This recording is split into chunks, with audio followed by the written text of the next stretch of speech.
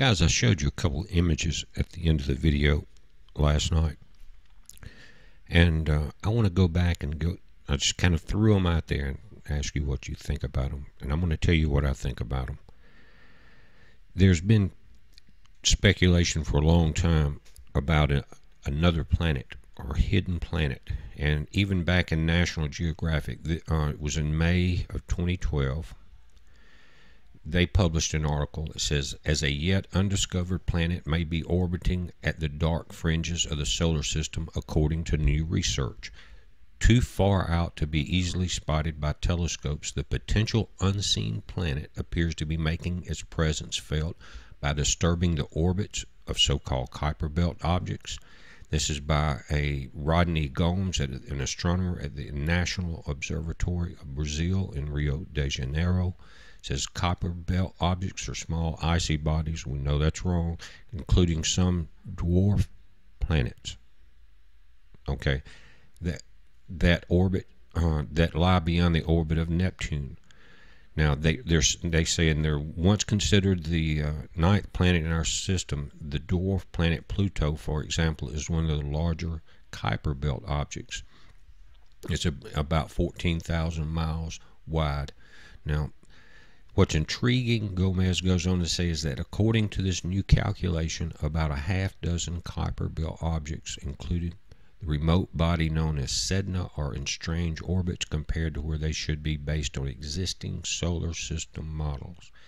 Guys, back in 1860s, they noticed that the orbit of Pluto, even with the primitive telescopes they had then, something disturbed its orbit. It was not where it had been for hundreds of years as it supposedly was on the ancient charts. Anyway, now I showed you two images. Now, before I show you the other one, I want to talk about something. A meteorite will not have an atmospheric magnetopause like that. The reason you see a meteorite is because when it hits our atmosphere, it burns up. Until then, it's almost undetectable. Now, this is a visible, almost a bow shock here in movement. Could be from two things: the movement of this object against the density of the plasma density of the sun, just like the Earth has this same magnetopause around it. But this may be a visible motion shock, bow shock. In other words, in normal conditions in our atmosphere, this is in front of an airplane. You don't see it. This is moving so fast that in the 15 seconds of each frame, before and after it's gone. Now, you could say, well, someone may have taken this LASCO image and photoshopped it. They did not. I went back to the dates, and I'm going to pull this up and let you look at it. And I went year to year on this. Now, this is August 13th of 08. You see that? Now, again, we know it's not photoshopped because I went back, and I'll show you how you can go back and search any date you want to since this Soho LASCO satellite has been up, guys. And these these images are what we call Earth facing. In other words, the satellite's looking at the sun from the general direction of the Earth. Now, one of the things that I don't agree with the Discovery Channel article is that these bodies are icy. This one is not even compared to a comet, but that their orbit is outside the Oort cloud. There's been also just speculation from old, not just new, but for a long time, that there's a hidden planet within our solar system. Now, and they relate that to why we have the big quakes like Japan and the tilting of the Earth, and when they had to repaint the airports, and now people are talking about, you see it all over, the moon's not quite right, things like that, guys. I'm telling you, this is the hidden planet. Now, I've got another image, and the first thing that they're going to throw at you is that if it was in orbit in the inner solar system, it would be continuing the same orbit. It wouldn't come by the camera one way. We've got the sun in the center. and then on the next one come from the other way. That wouldn't be a typical orbit. They're correct. Let me show you something. I'm going to pull both pictures together. Now these are the two images side by side. Notice this one and the object that was in front of it are moving from the right to the left. The sun's in the center. The one I showed you first is moving this way. Notice they're a year apart. 2008 August, 2009 August. 8 days apart within that. That happens. That's why on some years in August you'll see Mercury and LASCO. This year, on these 2 years you didn't. If you look now, it's there. And on other years it's there. That's just because of the different speed of the rotation, guys. But let me show you something. They have the same orbit, except that in 08 it was further away, and it has a trailing object. This is the trailing object. I think this is the first object. And what they've done, you notice the timestamp bottom left, right? Now, what else have you noticed?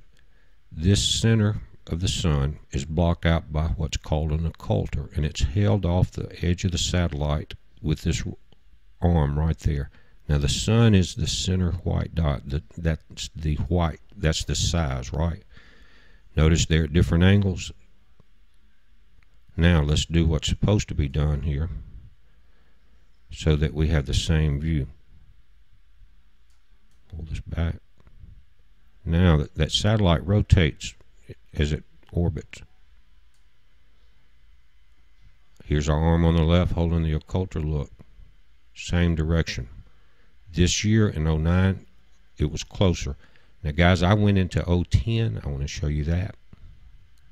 Now remember, on the 8th the object was further away. Here in 2008 and 2009 it's closer. Same date, guys. I went in and went through the movies. That's why I know these are not photoshopped.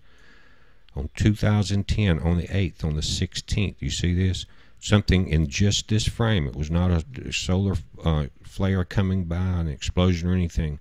I checked the frames before and after. They're in 15-minute increments.